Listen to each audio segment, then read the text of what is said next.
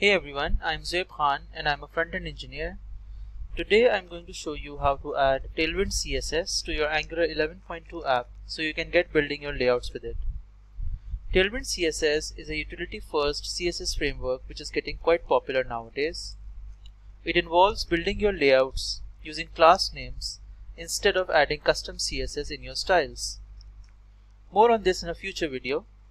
But sensing its popularity, the Angular team added support for the framework in Angular 11.2, making it much easier to set it up than it was before. Let's quickly see how to do this. So first we have created a new Angular project. Then we'll install Tailwind CSS from npm by using npm install in the developer environment and Tailwind CSS. Great, it's installed. Next we need to add the Tailwind config file. For that we'll use the Tailwind CSS init command with npx.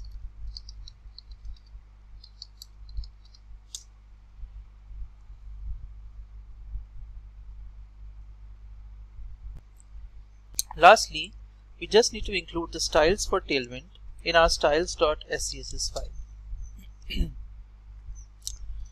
We have Tailwind base,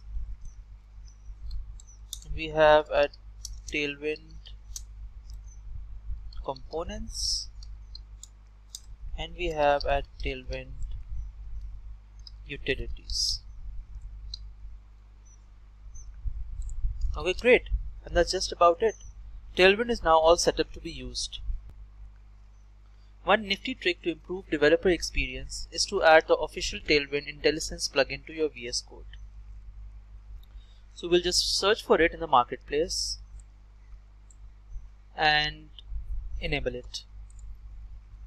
So if we search for Tailwind here, we'll get this one, Brad Corns. This is the official one and we are going to install it and we are going to reload it.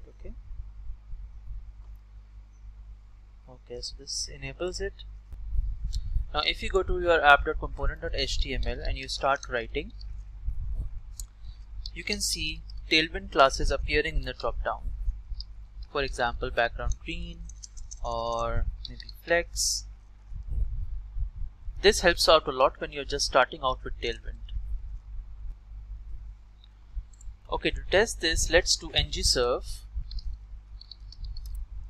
and then create a simple button in Tailwind and incrementally see the changes.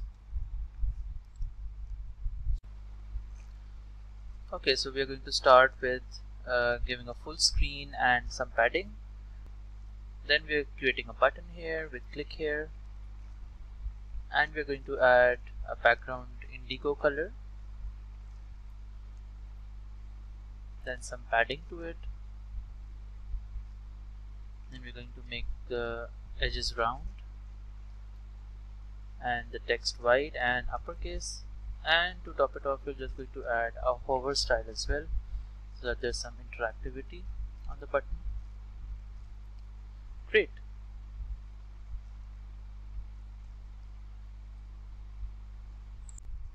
Nice, the integration works well. Now this will work as it is, okay as it is, but with Tailwind there is a huge styles file included in the project by default. We need to purge the unused styles when building for production. To do this, we need to add our project's paths to the purge section of the Tailwind CSS config. Something like this. We're going to do enabled is equals to true, and we're going to do your content as source and everything in the source, whether it is HTML or TS. Great. To test this purging, what we're going to do is to run ng-build-prod at this point.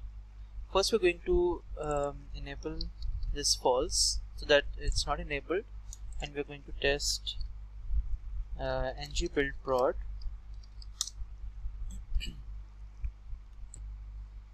Okay, so as you can see, we have an error here that our production build has exceeded our budget, and the reason is because, as you can see, Tailwind has a huge styles file if you don't enable purge.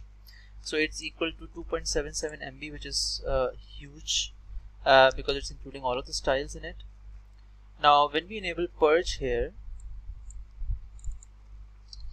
we are going to run ng build prod again, and we'll see whether this issue persists or not.